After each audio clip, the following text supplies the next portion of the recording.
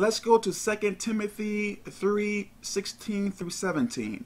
To the left is the King James Version, to the right is the Expanded Bible. All scripture is given by inspiration of God, and is profitable for doctrine, for reproof, for correction, for instruction in righteousness, that a man of God may be perfect, thoroughly furnished unto all good works. So what does all of this mean? Some people may say, only God can judge me.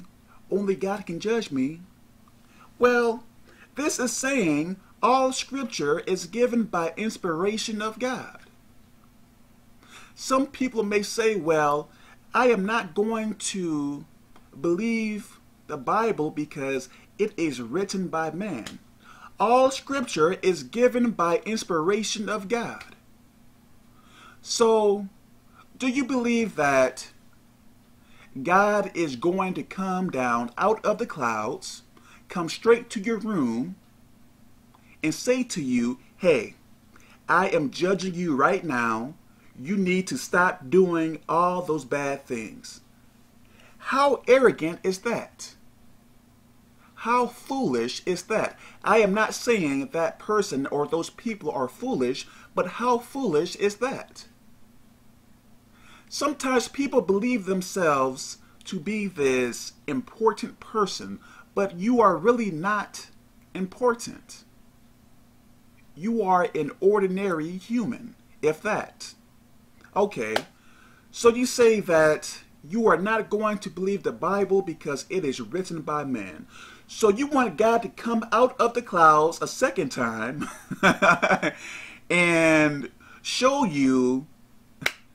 So you want God so you want God to come out of the clouds, come to your room and write in a book and show you everything that he is writing in, and that is the only time that you are going to believe that version of the Bible, when you see God himself writing in a book. How arrogant, how foolish is that? You are a human, a regular human.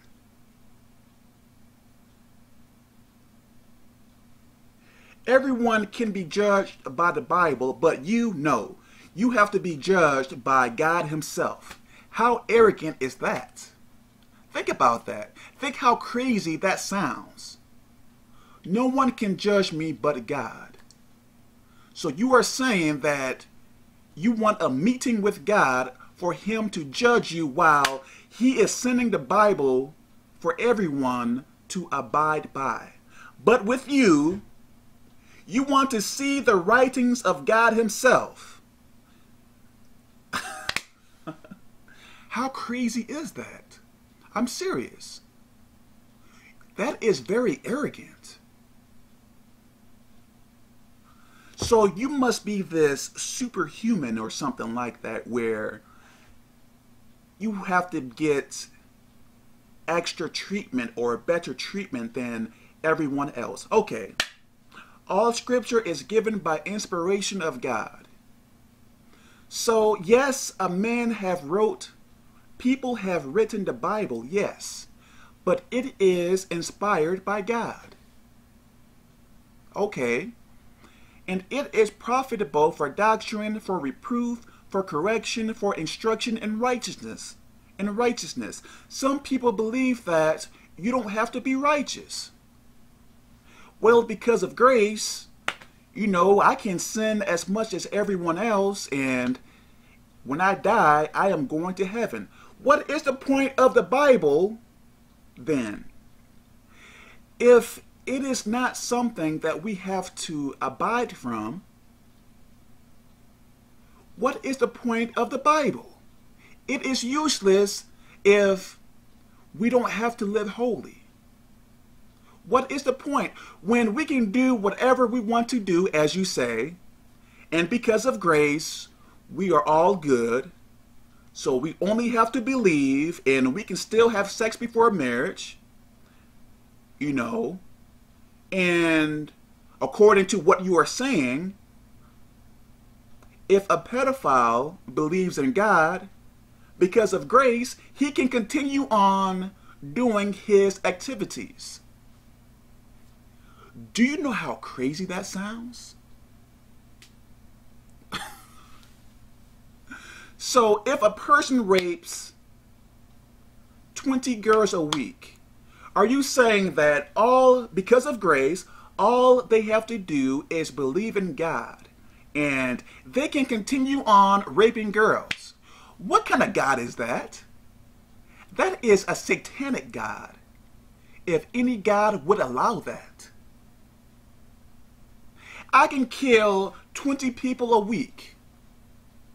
As long as I say that I believe in God, I can continue on killing people, and when I die, I get to go to heaven. What kind of heaven is that? That is hell.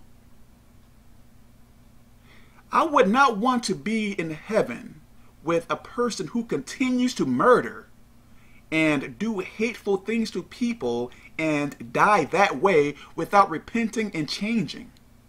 That is not heaven. So, God gives us grace, yes, but we still have to live holy. Grace helps us because when we do something wrong, we may not get punished as we should. Meaning that we may not get punished as severely as we should. Grace. And because of grace, we can make it to heaven if we believe in Jesus Christ and follow his rules. Grace does not mean that you can continue to sin and get to go to heaven afterward. Give me a second, please.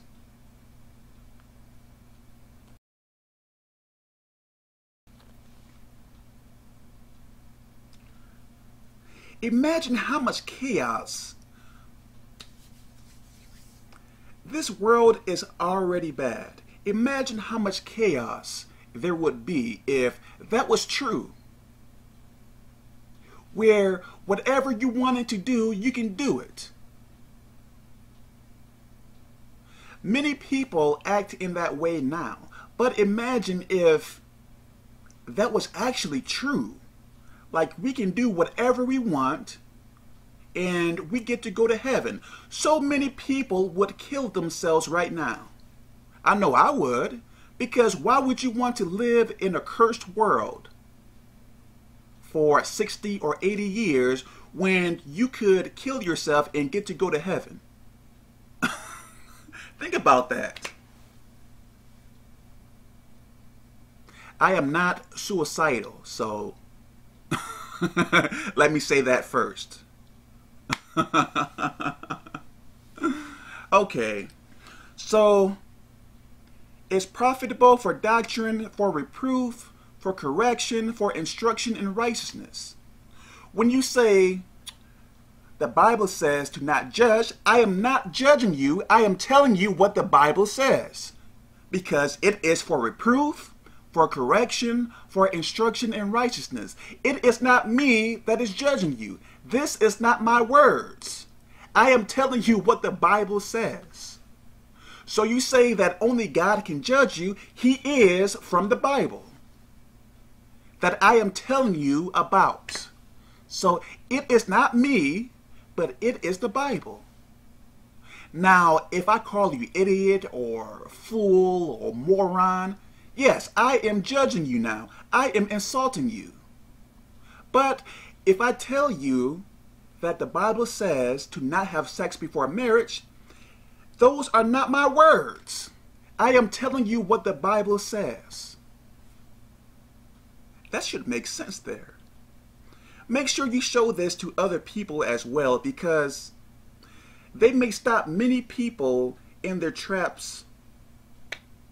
They may stop many people in their steps because they say that the Bible says to not judge or whatever else. which is not true.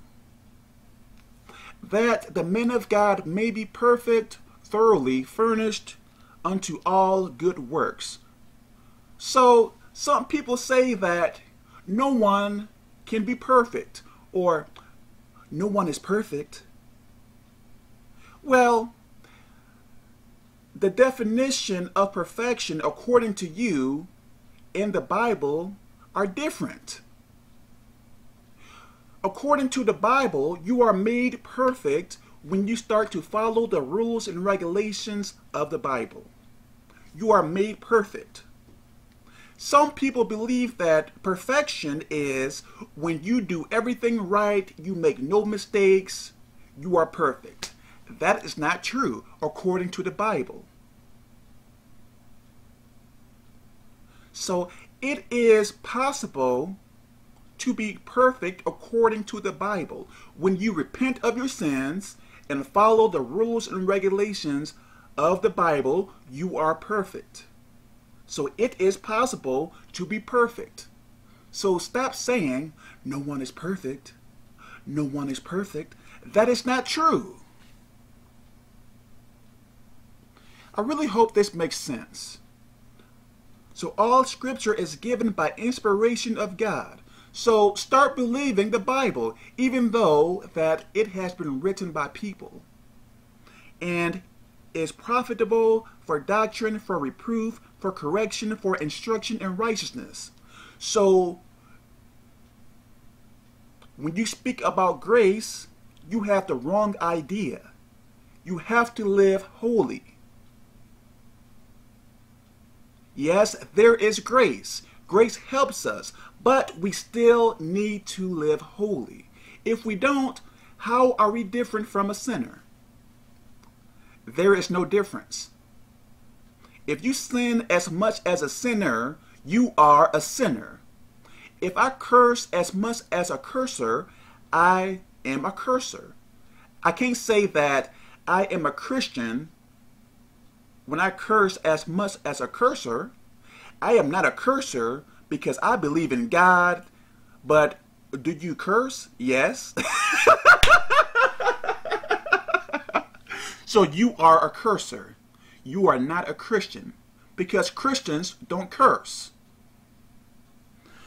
Just because you go to a Christian church, just because you wear nice suits and dresses and stuff like that, does not make you a Christian. You are a Christian when you are following the rules and regulations of Jesus Christ. If you are not doing that, you are just a sinner that goes to church. Demons go to church as well. So can you say a demon is a Christian? Can you say a demon is a Christian? I don't think so. If you can, something is wrong. Okay, let me stop right here. God bless.